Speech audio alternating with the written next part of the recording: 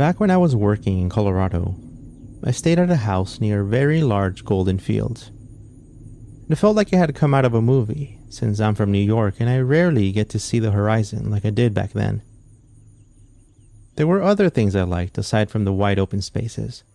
Things like how everybody there seemed to be into outdoor activities. But since I was there temporarily, I didn't have a bicycle or a canoe like apparently every car had attached to it over there. But one of my work friends had a bike that let me, and I started by riding around the fields and the houses. It's a different feeling you get just by walking around new neighborhoods with different sidewalks and styles of pretty much everything. One day, after work, I started riding around the block on that old bike, squeaking all around the shady streets. If I went a little ways down the road, I would end up by the edge of the golden fields. Not sure if they were wheat or something else, but they looked amazing with the glowing sunset light in the shade of the nearby mountains. I spent some time just leaning against the bike, watching as a car off into the distance would approach. I lost track of time and the area had started to get dark, so off I went squeaking back to the block where my rental was. As I passed through the street just before getting to mine, I saw a little boy, probably around 10 or 11 years old, waving at me as I passed by. He stepped out into the street behind me, so I stopped and turned around to ask if he needed anything. He waved at me to come join him. I curiously approached as he introduced himself as Benjamin and said that my bike was squeaky. I looked over to his front yard. His own bike was flipped upside down. Apparently he was working on it. I was a little surprised by the outgoing personality of this kid, especially since where I was from, nobody really talked to anybody. But this kid seemed well-mannered, so I introduced myself too. I asked him if he knew what I could do to fix my bike. Then he said to use a certain brand of liquid to enter the wheel into the chain. He said he'd go get it, so he stepped back into his front yard and went to the side of his house. But I stood there for a while. I would say about 10 minutes before I yelled out for Benjamin, but he wouldn't come out. I figured I'd catch him the next day, so I simply got back on my bike, looking back at the house to see if he would come out to the street again. But he didn't. When I got to my house, I locked up the bike and went inside. I passed by that house on my way to work, the house where Benjamin lived, and I would see his bike flipped upside down on the front yard. That same red bicycle and a small milk crate next to it, the one that he used to sit on while he worked. The whole time I was there, I tried to get on the bike to see if I could go on one of those longer bike trails, but my squeaky bike and lack of knowledge on pretty much everything bike repair terrified me. What if I got a flat tire or something else happened while out on the trails? But I still kept going out to the road, sometimes to watch the sunset, and other times to find new places to eat or shop around just to kill time, and I forgot all about Benjamin until I saw him again. He was out by the front yard. I waved at him and he waved back, asking if my bike had gotten fixed and where I was going. He said that he knew of a few cool places to ride bikes and to wait for him while he got his stuff. I wanted to tell him that it was okay, that I needed to get back to my home, but he ran off to the side of his house before I could even say a word. So I stayed there, again, for over 10 minutes, and I considered leaving and later apologizing for it, until I finally made up my mind and started pedaling away. That's when I heard it. "Wait," he said. I heard his voice right behind me. I stopped my bike and looked back before realizing that Benjamin was next to me, laughing and asking where I was going. I told him that I was going home and that it would be getting dark and that he should go home too, that we could ride around some other time. But he just stood there, smiling at me. And then his expression changed. "I can't go home," he told me, now looking down at the ground. Then he started walking back to his house without saying anything else. And I felt terrible. But also, it would have been a little weird for a kid to be out riding bikes with a person he didn't know. And since he was a kid and I was just some stranger. But still, I went home. and I didn't see Benjamin again until the day when I left that town. I passed by the house sometimes, but his upside-down bicycle would be there without him. I figured I might as well say bye or apologize to him before I left. So with my car all loaded up with everything, the bike now back at my coworker's house, I pulled up to the sidewalk in front of Benjamin's house and walked up to the door. Maybe I could speak with his parents and maybe warn them to watch out for him a little more. I grew up with the whole don't speak to strangers thing, so maybe it was different there. An older woman opened the door and greeted me, asking how she could help me. But when I told her about Benjamin, she changed her demeanor completely and told me that it was best if I left. I didn't understand, but she angrily pointed at my car and asked me to leave her alone. "Margaret," someone said from inside the house. It was a man walking up toward me, greeting me and asking if everything was okay. He was a little nicer and explained something to me that sent goosebumps down my neck. I left the house, thanking the man for his time. The woman had already gone away. My mind wasn't all there when I got back to my car. My arms were shaking as I started up the engine. I looked over to the yard as Benjamin came out from the side of the house, waving at me. I thought back on the man's words about Benjamin. The disappearance. How Benjamin was found. The kid laughed as he came walking up closer toward me, calling my name. But that couldn't be happening. Benjamin wasn't there. Benjamin was dead. He had been dead for decades. I pulled away, feeling disoriented and with the feeling that wouldn't leave me. I looked at the rearview mirror.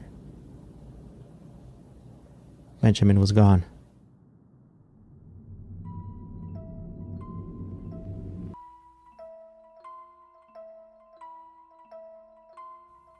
It was 3 a.m. and someone was tapping on the wall again. This house was loud enough already. I'd wake up whenever anybody went to the bathroom in the middle of the night or opened literally anything from a cabinet to a faucet. The sounds squealed and echoed through that house, and aside from putting me in a terrible mood the next morning, I developed a new fear. I used to rent a room in an old house with a few other college students. Nobody knew each other, and it was the start of the year, so things were generally quiet during the day. My parents said it was the house settling that I heard at night, something that I still don't know exactly what it means. The sounds were muffled, like soft scratches through a heavy sweater, combined with that brief moment, like when your earphones get caught on something while you're still wearing them. It doesn't seem like that big of a deal to most people. And though some would simply recommend wearing earplugs and move on, I have to say that imagining something in my ear like that all night would drive me crazy.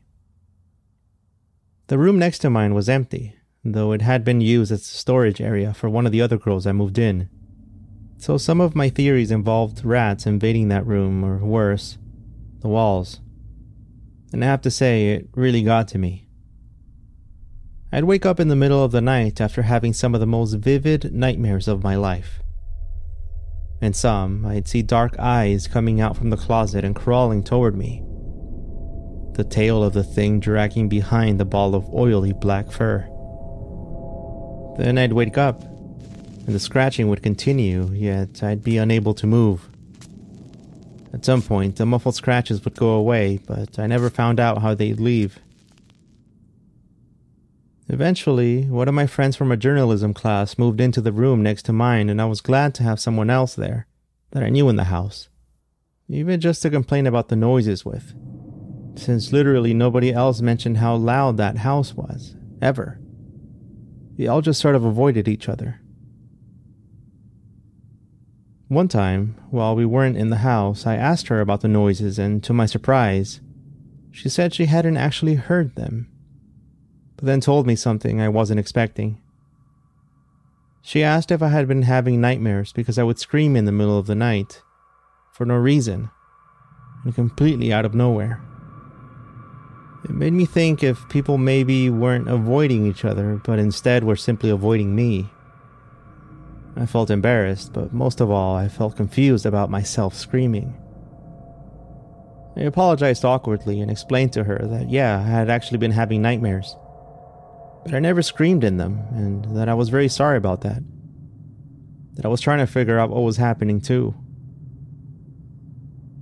Even though she didn't hear the scratches, she definitely believed me when I explained to her what they sounded like.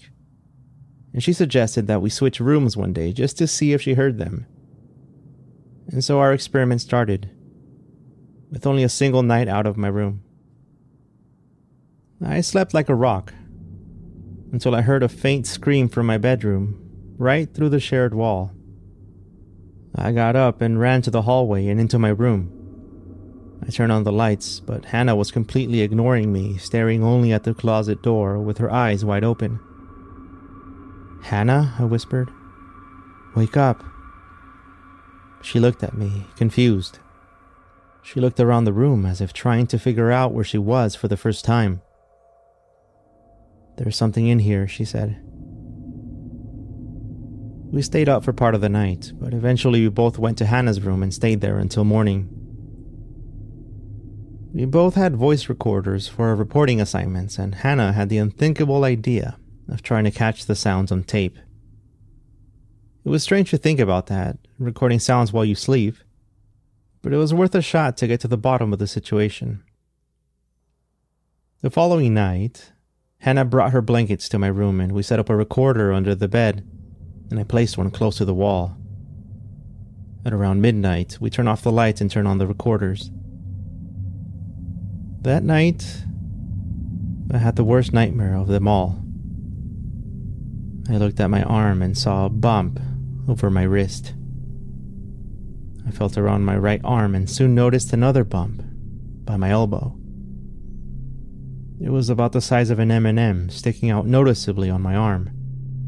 In my dream, I was still right there on my bed and it was dark, but I could feel the bump as I outlined it with my index finger.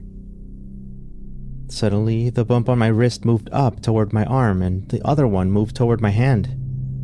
I felt a sting on my hand as a dark drop of blood formed right before getting to my ring finger. I was holding back the urge to scratch as my heart sped up, feeling that biting sensation grow. I didn't know what to do. I couldn't speak. I couldn't scream. I looked at my other arm as I saw 3 other bumps parade up and down my arm until I felt another sting near the inside of my elbow. Another spot of dark blood.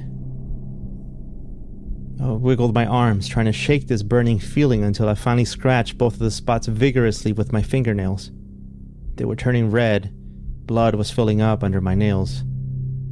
But suddenly, everything stopped. I looked down at my arm and there was a long hair coming out from the bite area. Then it started moving as a second dark hair came out. They moved to feel around the arm as I stared in disbelief. A small head stuck out and then the rest of the body of a dark cockroach showed up. The hair I saw was the antennae of a roach. The other bumps kept moving. A second one came out running from under my skin and up my arm, to my neck, straight to my ear and crawled inside. I tried to get up. I turned my head and pulled on my ear, afraid of hearing that crunch of a dead roach inside of it. But I recognized that sound. The scratches inside my ear. The muffled sounds of everything around me. I opened my eyes and Hannah was fast asleep. I reached my arm out to wake her up.